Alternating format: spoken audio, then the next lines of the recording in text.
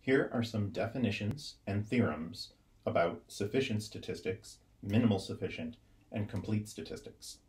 A statistic is sufficient if the conditional distribution of x given t and theta is just the conditional distribution of x given t. T is the statistic, x is the data, theta is the parameters.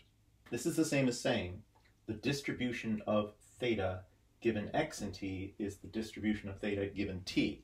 That's the more intuitive meaning, saying if you know the statistic, you don't need to go back to the data for more. The t is sufficient to tell you everything you need to know about theta. That's the intuitive meaning. This is the easier to compute definition. They're equivalent because they're just saying the two things are independent. Now, if you're not using the definition, how do you tell whether something is sufficient? There's two theorems that are helpful. The Factorization Theorem.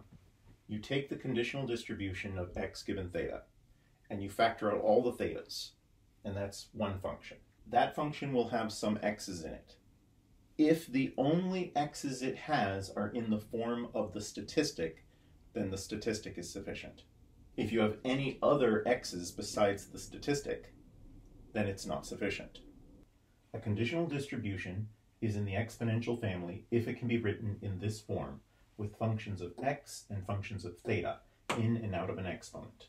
There's a theorem that says that if you have a conditional distribution of the exponential family in this form, then you can construct a sufficient statistic by taking these t functions of x, plugging in the data, summing up, and combining them. That's the second theorem for identifying sufficient statistics. Next up, minimal sufficient statistics. There's a definition and an important theorem. T of x is a minimal sufficient statistic if t of x equals a function of t prime of x for any sufficient t prime of x. Okay, let's break that down. What does that mean? Let's go back to the idea of a function. You can imagine functions in a lot of different ways, but a relevant one here is to think of a function as a partition. Say you have a function g that maps 1 to a, 2 to a, 3 to b, 4 to c, 5 to c. Then everything that maps to a is a set, everything that maps to b is a set, everything that maps to c is a set, and those sets are disjoint, which means we have partitioned the domain. So among the many other things a function is, it is a partition of the domain. A statistic is minimal if it is the coarsest partition of all the sufficient statistics. All right, why do we care about minimal sufficient? What's that good for? It means you're not using any more data than you have to. It could also have been called a necessary and sufficient statistic.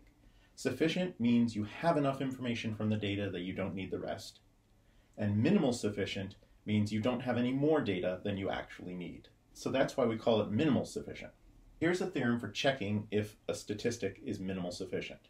If for all sample points x and y, f of x given theta divided by f of y given theta is independent of theta if and only if t of x equals t of y, then t is minimal sufficient.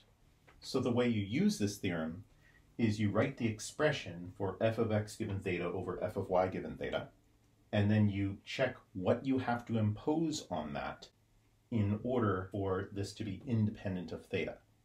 And that gives you your requirements for t of x to equal t of y. Next is ancillary statistic. There are a lot of different definitions of it out there. One of them is this: if the distribution of s of x is independent of theta, s of x is an ancillary statistic. Which makes it sound useless, because if you're trying to make inferences about theta and your statistic doesn't depend on theta, then it's not going to do you any good. Alone, it's useless. But in conjunction with other statistics that are not ancillary, it can actually add value to your estimate. It can add precision, is one way of looking at it. Now for the most challenging idea here. A family of distributions is called complete if e theta of g of t equals 0 for all theta implies the probability that g of t equals 0 is 1 for all theta, then t is called a complete statistic. This idea is very difficult to parse. Fortunately, you don't need to get into the details of that definition.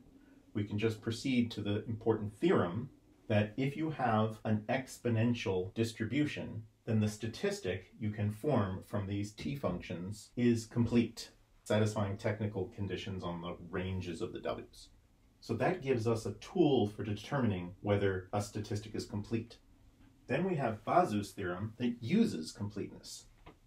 If t of x is a complete and minimal sufficient statistic, then t of x is independent of every ancillary statistic.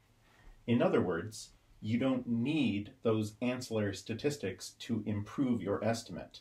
Your estimate is already optimized and you don't need anything ancillary. That's the rough idea of completeness. That's what Bazou's theorem is talking about. There's one more theorem that's relevant. If a minimal sufficient statistic exists, then any complete statistic is also a minimal sufficient one. So that's the most concise summary I can give you for sufficient statistic, minimal sufficient, ancillary statistic, complete statistic, and the relevant theorems. Thanks for watching.